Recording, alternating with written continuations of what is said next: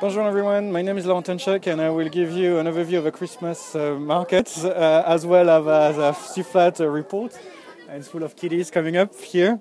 And that's one of the tallest cathedrals in Europe here. So I'm just right in the middle of the Christmas market, thanks to my mobile. This year we've been focusing on the mobile social media minor, and we broke down that minor in 2 times 6 weeks with roughly 2 groups of 17 students.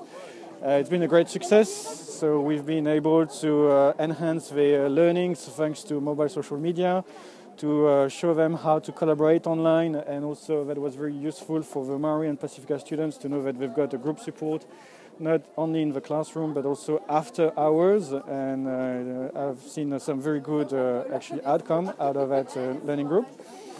We also made sure that they understood digital literacy and professionalism, and also took them through different ethical issues that could be raised during online collaboration or web collaboration.